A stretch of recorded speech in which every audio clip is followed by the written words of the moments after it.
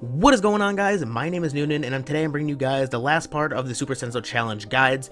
As of the build 1.7.1, which is pretty much the launch of the North American build, there is currently only 4 challenges, so I'm going to be bringing you the guide for the 4th challenge right now.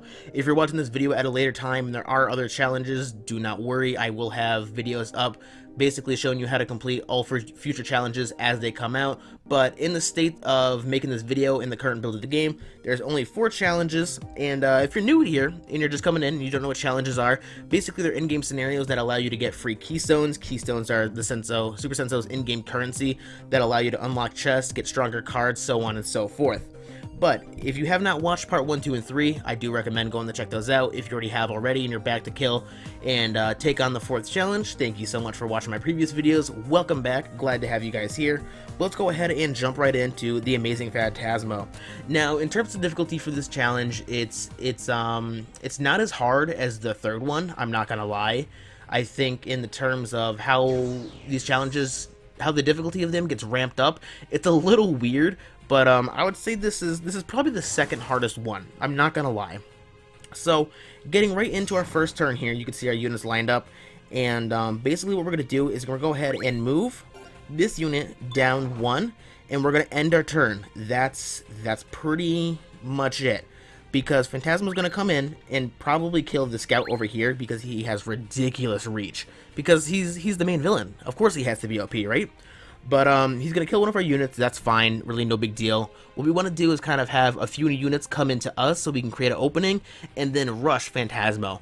It is not key to kill all the other units. As long as you kill Phantasmo and, like, say, all 5 of the other units are still up, you will still win the challenge. That's all you got to do. He's the only focus here. So we're going to go ahead and end our turn. Now, Phantasmo's going to come in. He's probably going to kill one of my units. Yeah, like I said, he's going to come in. He's going to kill it. No big deal. Other units going to start coming in. And now we're going to start playing a little bit passive, but not too not too defensive. We still got to come in and start clearing out some units so that we can open up that line to kill the amazing Phantasmo. So let's go ahead and basically what we're going to do is we're going to come in. We're going to kill this grunt over here. We're going to go in and move this unit on up because we want to get him out of the way. The ranger is very important to kind of stay back. It does a lot of damage, so you want him, or her, I mean, to sit back and just lay on that heavy fire when you need her to. Now the striker is going to go ahead and we're pretty much going to leave it exactly where it is. We're going to put the guardian into a bait spot. We might get hit by this guy, but if he comes in and Phantasmo hits us, there we go. We're directly in the firing space for Phantasmo, and we can start rushing him down. It'll be an easy victory right after that. So let's go ahead and see what he does.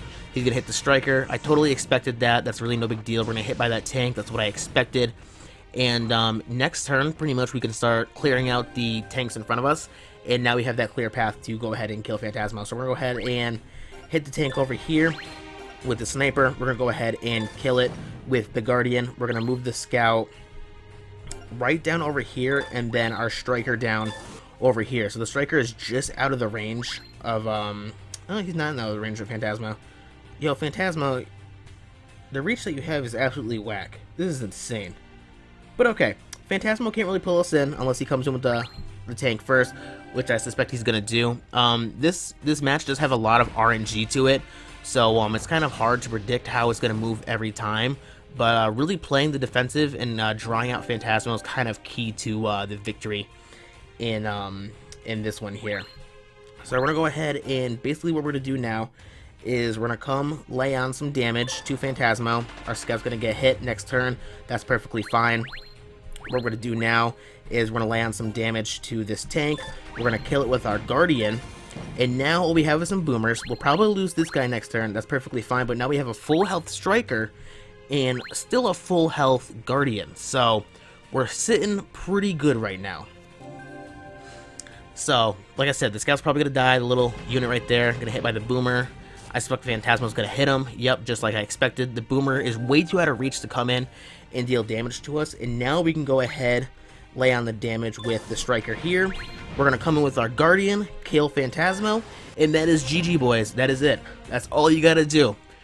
Don't even worry about those boomers, because like I said, once Phantasmo's dead, there you go. You're collecting your 100 free keystones, and now you guys should have that free 400 keystones. And go ahead, pat yourselves on the back. You did a really good job. You guys deserved it. I believe you really do deserve it. And go ahead and open up that very first chest.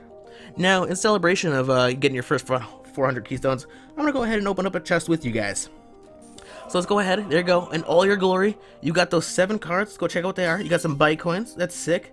We got a new Senso. Also sick. Mortar.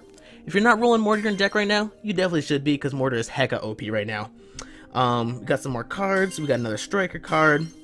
So overall, not too bad. Look at that. Look at all the free stuff that you just got for completing all those challenges. I'm so proud of you guys. You guys are amazing. But hey, if you guys have enjoyed this video, don't forget to like and subscribe for more. But once again, thank you so much guys for stopping by and checking out the video. But as always guys, have fun playing Super Senso.